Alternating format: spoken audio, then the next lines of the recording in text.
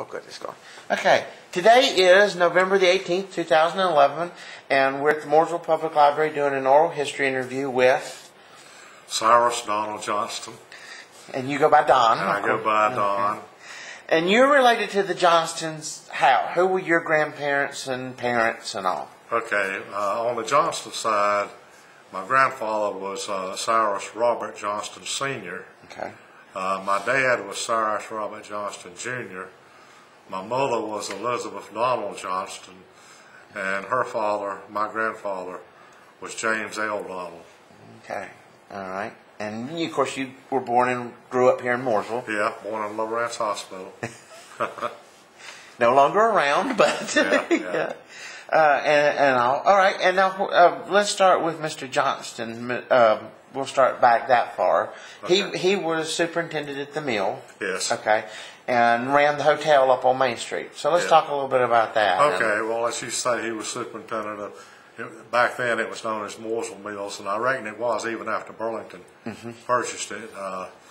He was the superintendent, and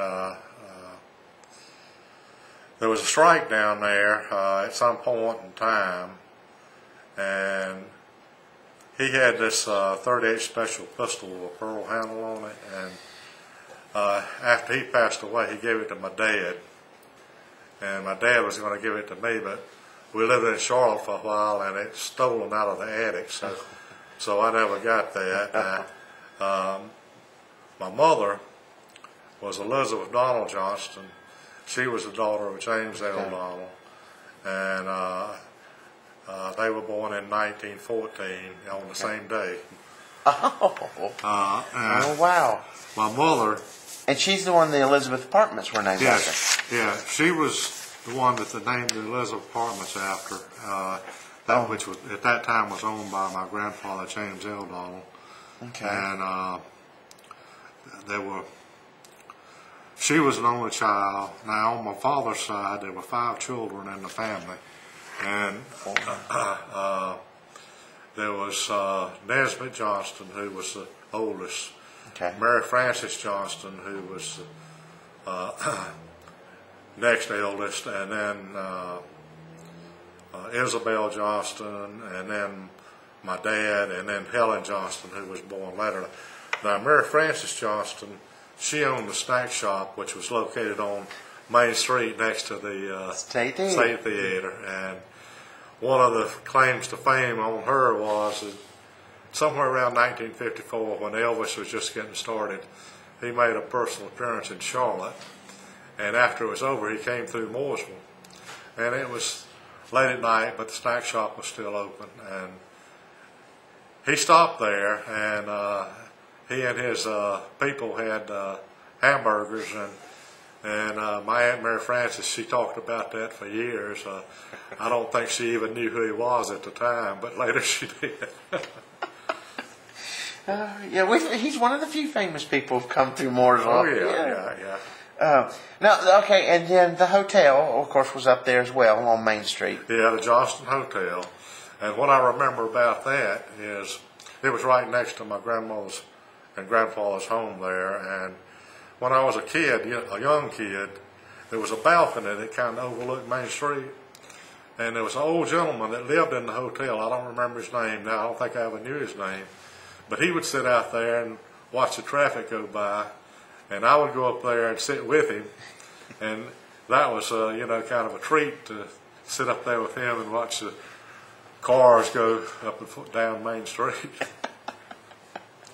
And it was up there, of course, beside what's now Wachovia, because the fence is still there. Yeah, right. And all. Right. And then, of course, the garage was Knox Realty. Yeah, later was Knox. They tore down the house. The garage, which was made out of a stucco type material, it stayed, and later, like you say, later it was Knox Realty.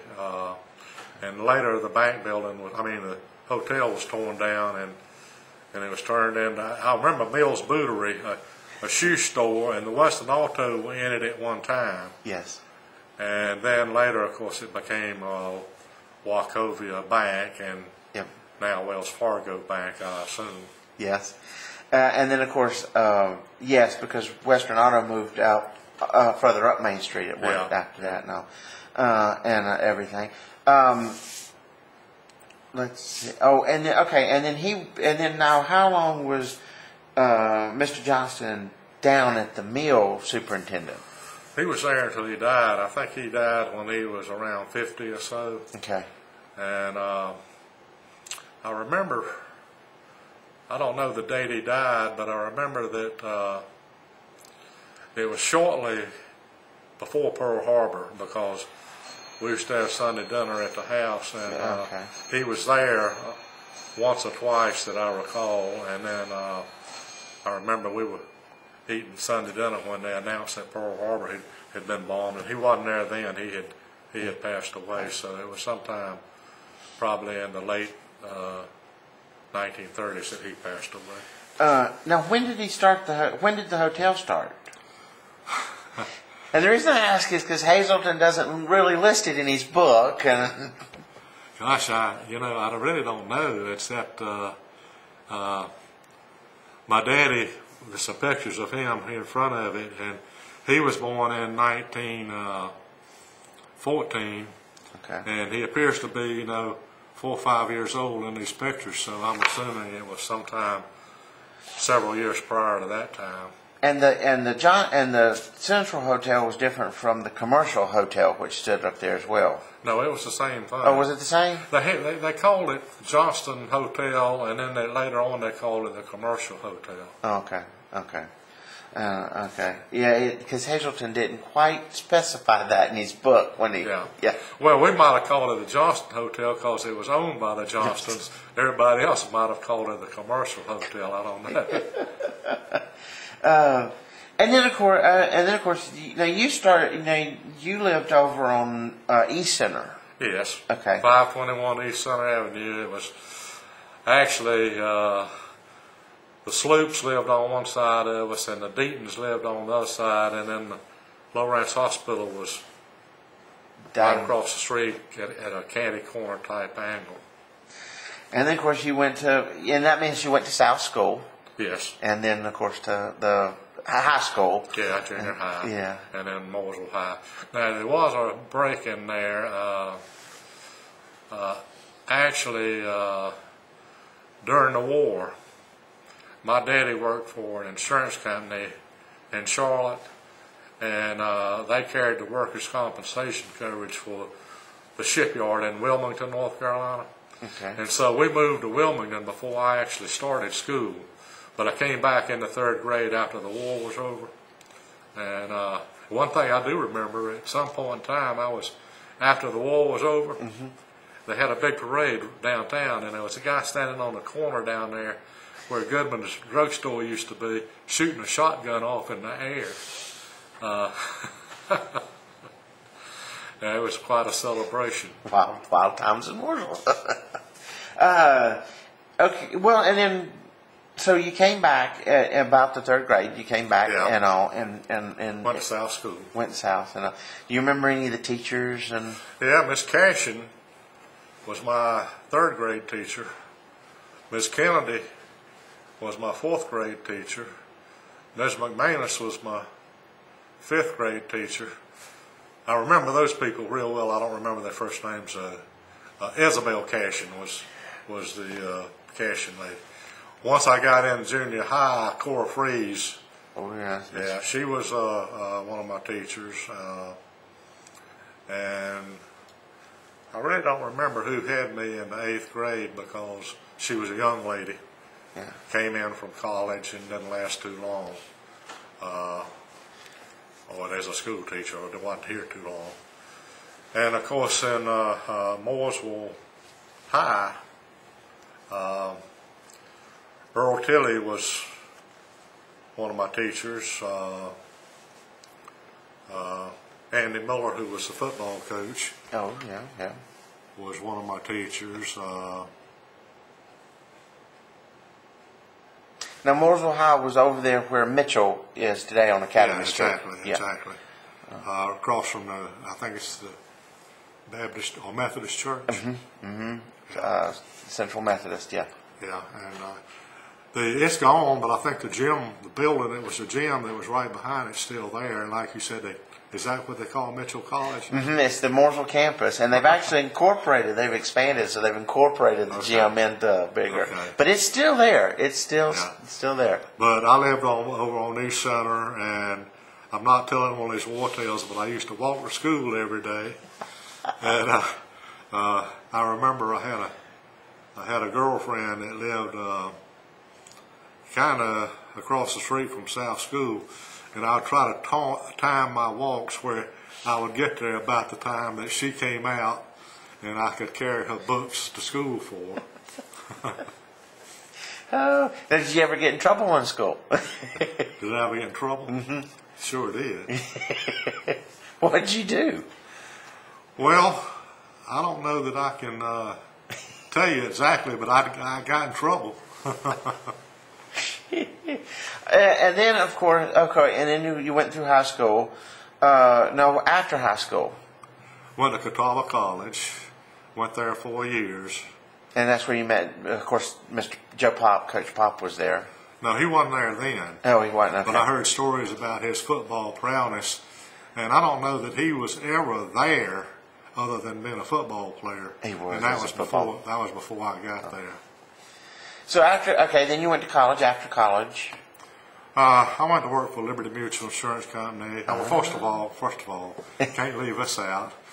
I had joined the National Guard here in Mooresville. Okay. And back at that time, to keep out of the draft, which was the goal, you had to go into the National Guard for 6 years.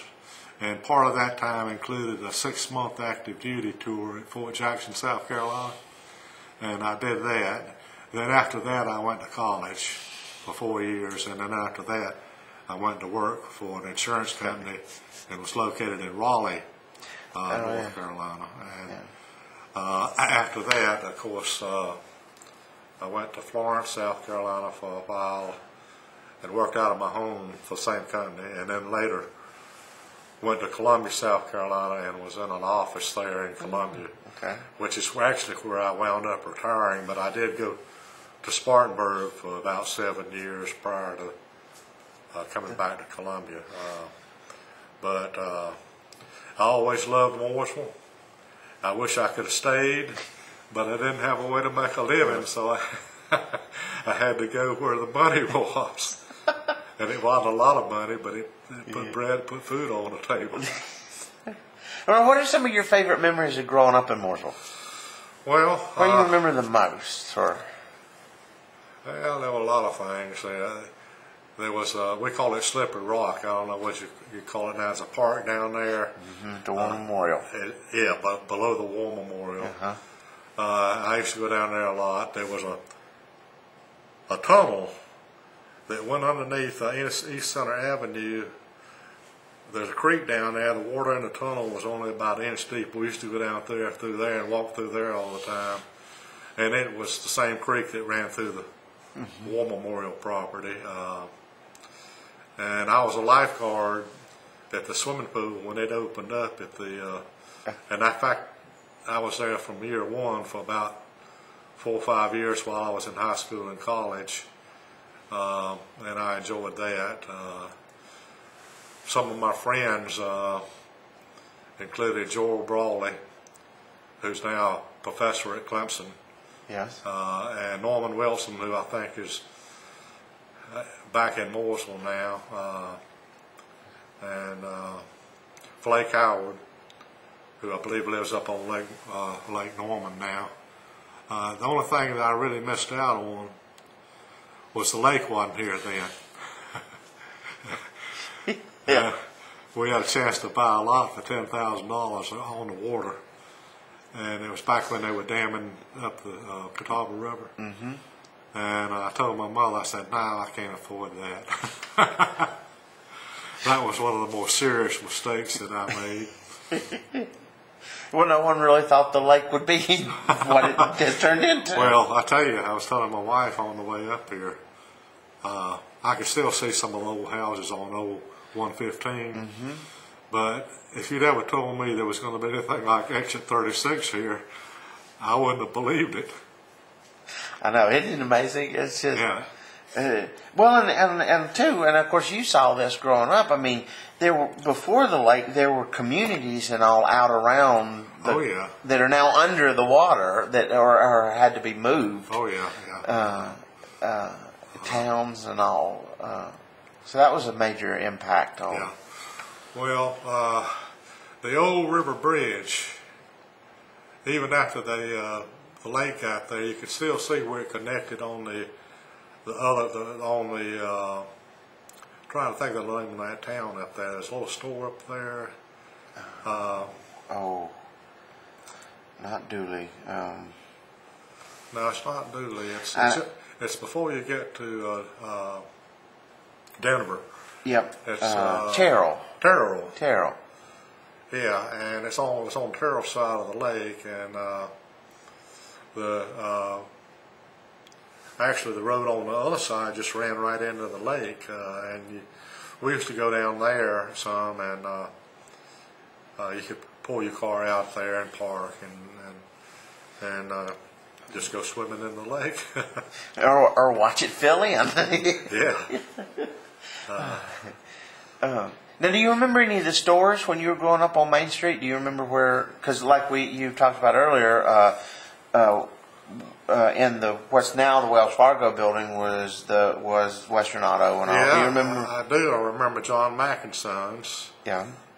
Which was the men's clothing store at that time. Bella Drug Store. And on the other side of the street, there was right there where the Carolina Theater used to be. There was, I think they called it the News Center. They sold magazines and Oh that yeah, type of thing. the City News, I believe. It was there, and then of course the Johnston Hardware Store was on in the next block, and Turner Hardware Store, which is still in existence today. Yep. That was one of my favorite hangouts. That's where I first got my Red Ryder BB gun. It cost $7. It costs about $35 now. I know. Yeah. And then now, and then there was a lost my train of thought. A cafe in the hotel, wasn't there? Yeah. Yeah, and that was not Flo's, but I mean Mrs. Flowers. Was it Mrs. Flowers? That name sounds familiar. You know, I really don't remember. I know it was there was a cafe in there, and I remember they had the ceiling fans and that type of thing, but I really don't remember who was responsible for that. What about going up Main Street? Do you remember any of the stores or houses going up? You're talking about north? Yeah, going up north of Main. Yeah, let's see, there was Bill Neal's mother. Bill Neal was a lawyer here in Morrisville. His mother lived up there on North Main.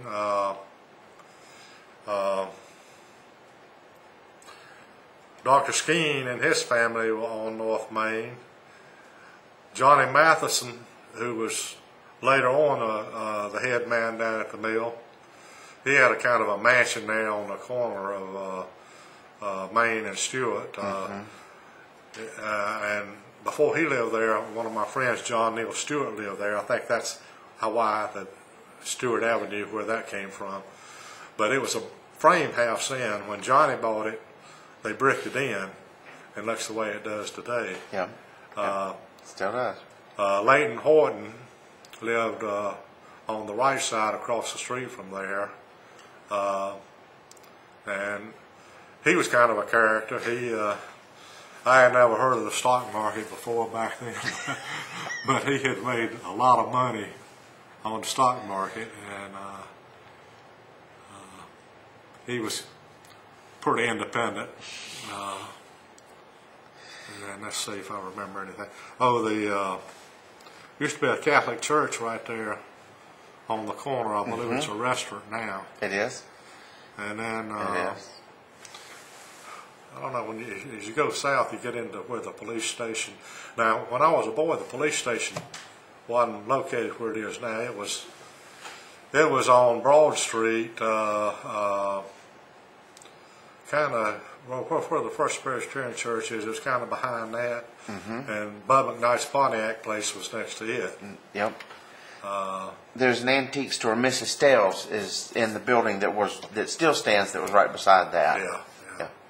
And my dad went into business with some people from Mooresville, Jim McMorrow, who owned Safety Chevrolet, and Johnny Muller.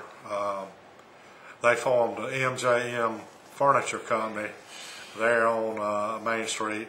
It didn't last too long either, and I don't think it made very much money.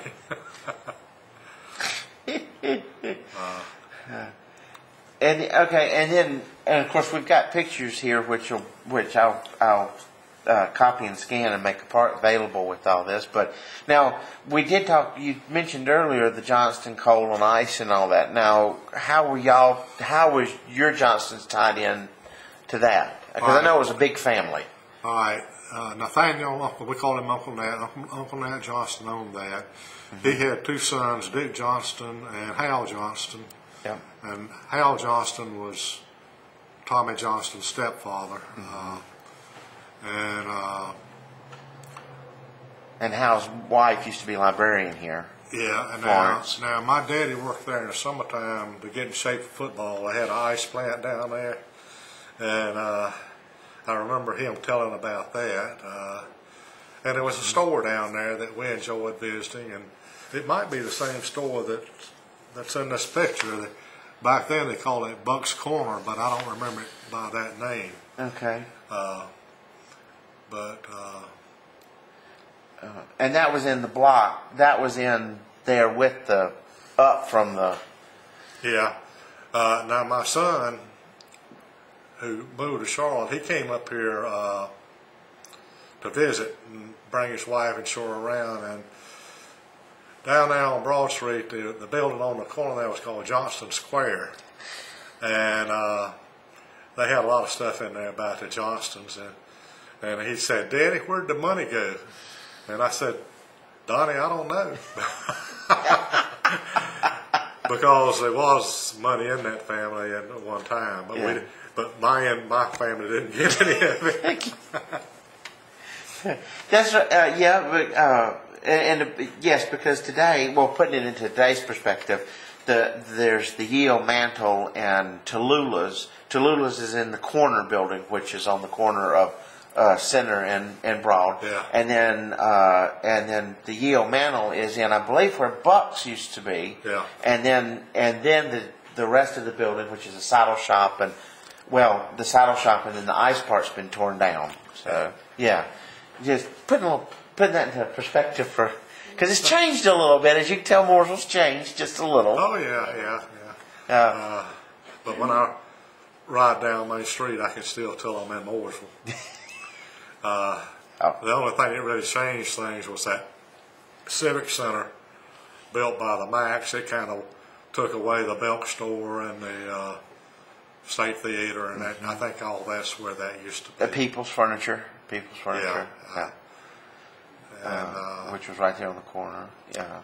Yeah. Now I knew Pat Rogers. He was a classmate of mine, and his daddy ran the People's Furniture store. Is it still there? No, it's part of the Citizen Center. And his brother Harding was a dentist here in Mooresville. Went to Davidson College, I remember that. By the way, my dad and his brother both went to Davidson College.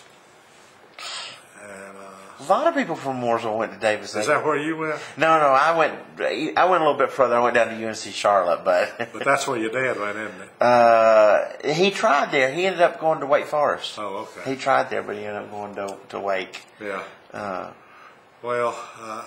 He became a dentist, you know. I thought your grandfather, he was a Clemson man, I think. He was. Yeah, he was. He was Clemson. Class of 1940. Yeah. He had that stickers on his car. Hip day. Yes. Yeah. Yes. Let's see. Okay, now we did talk about the theaters. You mentioned the Carolina, and we had the State Theater. And there was another one down there in the vicinity of where, on the other side of Turner's Hardware, it's called the Center Theater. Right. and they showed third run movies, but it didn't cost very much. Back then, it cost 9 cents to get in the movie, so we didn't worry too much about that. Oh, I know. Yeah, that's true. Yeah, and then we had two drive-ins. Yeah, Mooresville, Davison, and I don't know what it was called. Rowan. It was on the Salisbury end of town, but I don't remember exactly what it was called. All right. But I went to both of them. They were fun. They were fun. Yeah. And let's see. Mooresville was only what, about 9,000, a little less than 9,000 people. Something like that. When you were growing. Yeah. In fact, I think the lake and Interstate 77 saved Mooresville, because I remember it being kind of on the decline, but I don't know that. I'm just saying that. But yeah, we were starting when the mill started to close. Yeah. Let's see. I was trying to think of another story.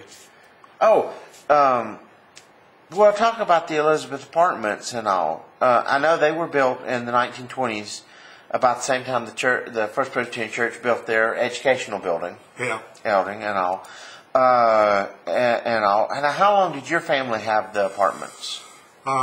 We had it until my mother sold it after my grandmother died, and that was probably around 1954, somewhere in there. I don't know exactly. I know that I went to college, and when I came back, we didn't have it anymore.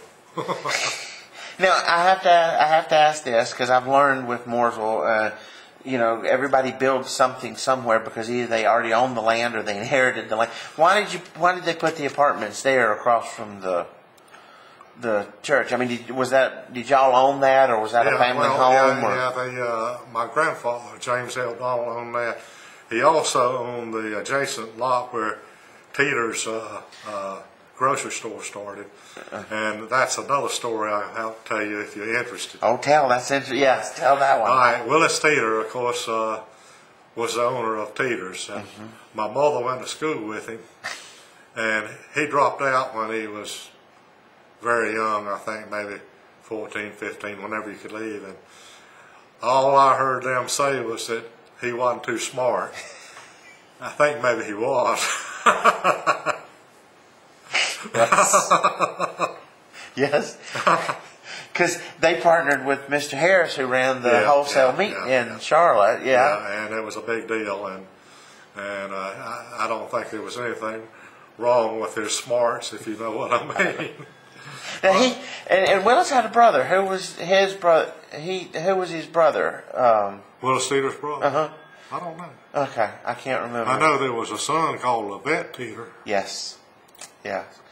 But anyway, and so y'all, we got off the apartments, but anyway, so y'all started the apartments, and then, now why were they named after your mother? I think my mother was kind of the apple of my grandfather and grandmother's eye, and they decided to name it for her. Call them the Elizabeth Apartments. Yeah. Because they're very nice apartments. I've been in them many a times. They're very nice. I'll tell you another story. Roland Morgan, who used to be the superintendent of schools here. Yes, Dr. Morgan. He saw that all of the new school teachers that came to town got an apartment over at my grandmother's apartment. And there was one guy in there. There was kind of a scandal over it, but anyway, my grandmother called. I was in the room. I heard the conversation. She called up Roland Morgan and said, "Those apartments are named after my daughter. How dare you send somebody like that over there?" And she let him have it. And from what I understand about Mr. Morgan, there was very few people who could do that. Well, she did. And it might have been to her detriment, too, because I don't think he sent any more teachers over there to apply for an apartment. Now, I take it, your parents, of course, stayed in Mooresville after coming back Yeah. After coming back from Wilmington. Yeah, my dad died in 1957, Okay. and my mother was here until she died in, I believe it was, 97. when? 97. 97. Wow. And she's buried over here at the Glenwood Cemetery. Yeah. My father is too. Yeah. My grandparents are all in the old Willow Valley Cemetery. Yeah. Yeah, the old Willow. Now, there was another. There was something else you'd said earlier, and all. I'd already forgotten something.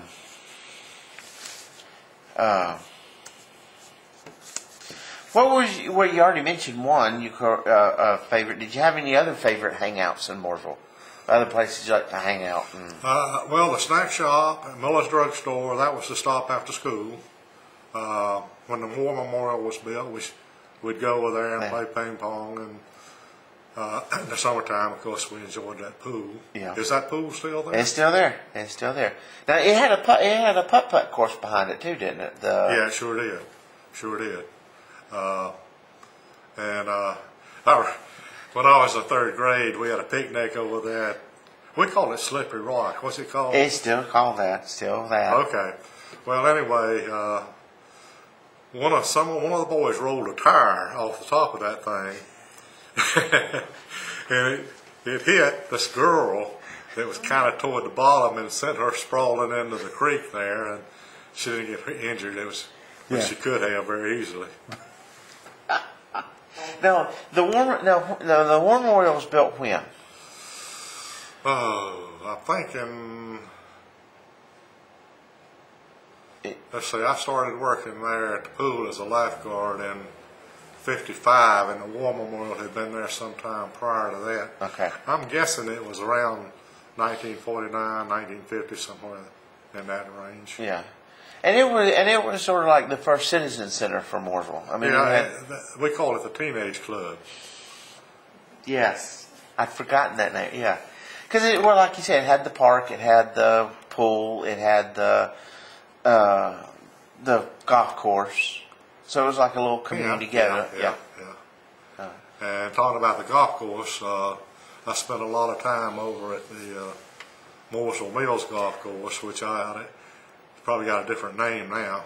It's the town golf course. It's the municipality. Okay, yeah. Used to go sledding there in the wintertime.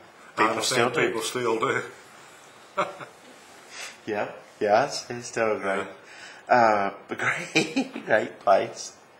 Now, we talked about the hotel being, of course, on Mr. Johnston. Up there with the house and all. Where did your other grandparents and parents and all? Not parents, but grandparents live. Did they live on Main Street as well, or did they live like on Academy or Center? No, my grandparents and my mother and father, we all lived at 521 East Center Avenue. Okay. But according to these pictures, at one time before that house was built, they lived on West Center Avenue. But I don't know the address. Okay. So y'all didn't live on Main like. No, that was my father's family. Okay. And they live. Did they live anywhere else off of Main? Did they live? As I say this, as the buildings got built, people who had houses up there would move like to Center Street or all. Well, Mary Frances Johnston, when they tore down the old home place there, she moved. I call it the Mount Olive Highway. Her house is located right behind Dr. Skeens' office there on the Mount Olive Highway. Okay. Yeah, I know who. Yes. Yeah. But everybody else. Yeah, I know what you're talking about. I can't think of the road name. Well, it may be Park Street. Park Street. That's it. Okay. Yes. Yeah. But everybody else, same problem I had. They couldn't make a living in Mooresville. Now, everybody worked at the cotton mill at one time before they left town. Did they? Okay. Yeah, my mother did, Neb did, Isabel, and my dad's younger sister Helen Johnston. She moved to Charlotte and worked down there. Okay. Mary Frances Johnston stayed in the old home building, and took care of my grandmother till she died. And then beyond that, her son was Jack Archer. Right. And Jack did very well. He went to Davidson College also. And he was president of one of Ross Perot's companies out in Dallas, Texas when he died. Wow. Holy cow. Now, for clarification, when you say the old home, that's the home that was the hotel? That's where the park is now, where that Yeah. wrought iron fence is. Right. Yeah. Okay. Just, you had to be And you clear. can see that wrought iron fence in some of these pictures. Yep. And it is still there today. You know, It's I know. still... That's the only thing I recognize.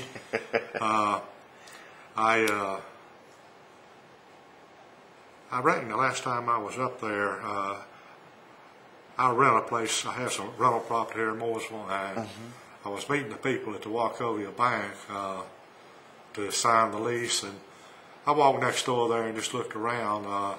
Now, London Mac Robinson tells me that there was a boxwood plant on that property, two of them, and one of them went to the museum. Is that where it is? No, both of them actually came to my house. Oh, okay. Okay. Yeah, they used to be.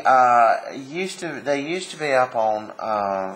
Well, as you remember, the fence ran to Main Street, and on either side of the fence were the two boxwoods. And when we decided to redo the boxwoods, redo the park, and all, we redid the.